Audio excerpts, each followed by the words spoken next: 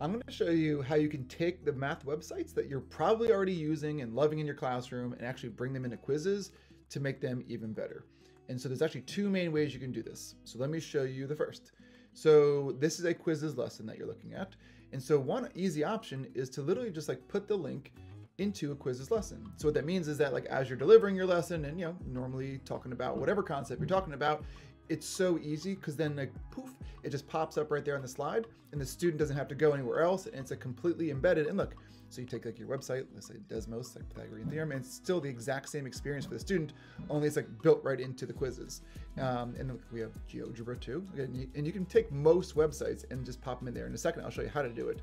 But the point is that like, it's just so nice because then like the student can just like do it right there on the website, and then you as the teacher can be like, all right, next slide, and then it kind of goes away and you move on to a lesson. So it's so easy to like keep them engaged, keep them in one spot, and keep them with the pace of the class using the websites you're already using. And the second option is probably my favorite. And so this is actually not putting it into a lesson. It would look something like this, where actually, hold on, let me use this one. So this is a example for more elementary math, like digital manipulatives. So same idea, you can put the website and it's completely as interactive as normal, but instead of having it like just kind of like right there and there's not really anything to do with it maybe, or kids are answering questions on like a Google Doc or a worksheet, you might as well just put questions right next to it in Quizizz, because then you get immediate feedback and all the other benefits of Quizizz. So like you as a teacher know that when they're exploring this website, like you actually know that they're understanding the concept and you get immediate feedback both individually and as a whole class. And so this is using it in a passage.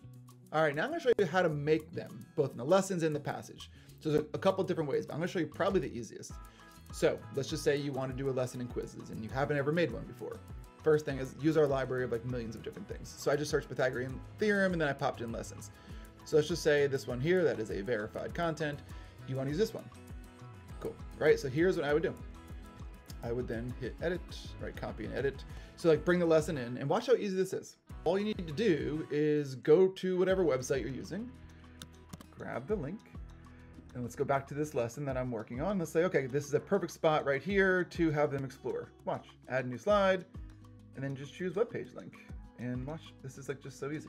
Paste, and then ta-da, like literally like that, you can just have this website embedded into your lesson.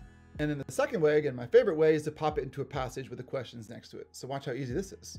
So again, I'm gonna create from scratch here. Just go to create passage, and then you see right here it says embed website, and watch.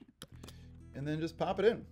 Paste the same link that I just pasted Desmos, and then add questions and whatever you want the students to understand. And you see you get all the different access to all the different question types. And then you'd make it, publish it, send it out, and you have all the websites that you already love right into Quizizz with automatic grading and instant feedback.